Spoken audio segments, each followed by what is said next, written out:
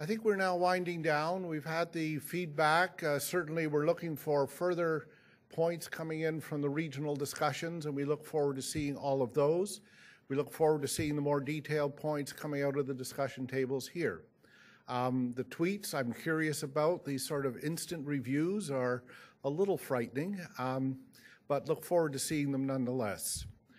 I think at this point, we've had a long and a very full day. We've had a very fruitful, I think, and productive discussion. There's a lot to be considered, a lot to process. As I say, all of this is going to be up online. It will be kept online for several months, and information will go out probably on Monday as to how to access and how to use it. All of the notes will be up online, all of the background papers will be up online, whatever presentations we can get from this morning will be both on the video but also on in print. It's going to be a wealth of opinions, of viewpoints, of comments, concerns. We're going to need to do some serious work trying to analyze that and try to draw a conclusion in terms of consensus. And as I said earlier, all of this is open, so various people might want to do their own report based on their perspective on the archival system and how to approach it. And that, I think, would be useful as well, because there is obviously no one point of view that's sufficient to cover. And in 1980, we tried to divide archives into about 3 different categories because we saw the needs in each level of development were really quite different, but they still transcended and moved across to different levels. At this point, I would open up this forum. I guess we can only do it here in Toronto, for whether there are any other concluding questions, comments, insights, brilliant remarks, or not so brilliant, or have we worn you all out?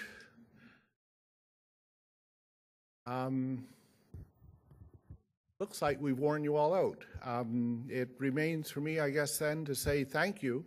First of all, to all of you who came here, who've taken part, and across the country, we want to thank all of you for taking part. I suspect the gang in Newfoundland are already at the pub, but and the folks on the West Coast can go back to work for a while.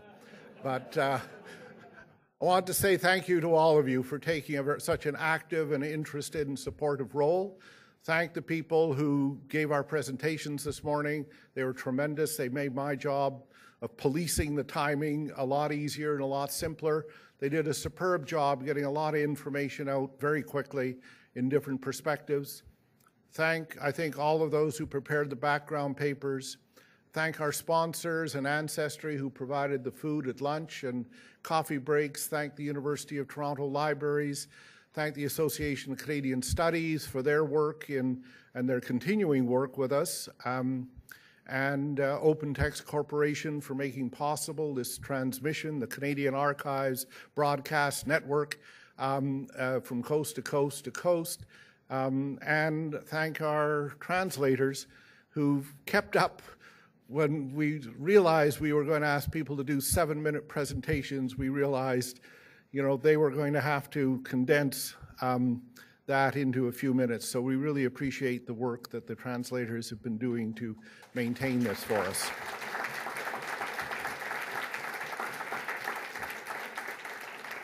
And I guess as you head off from here, just keep in mind the key question of the day is, how do we advance this agenda? And let's put it very directly, this year we're marking the 100th anniversary of the outbreak of the First War, and you remember the famous poster of Kitchener of Khartoum. We need you, Britain needs you, the archive system needs you. And it's, the question is right now, what are you doing? What are you going to do to advance this agenda that we've talked about? Don't just sit back and wait for somebody else. Well, we've got committees and associations, but let's all get behind this and make something happen. So it's going to be an interesting time. All the best, and we'll see you on the Canadian Archives Broadcasting Network before too long. Thanks a lot.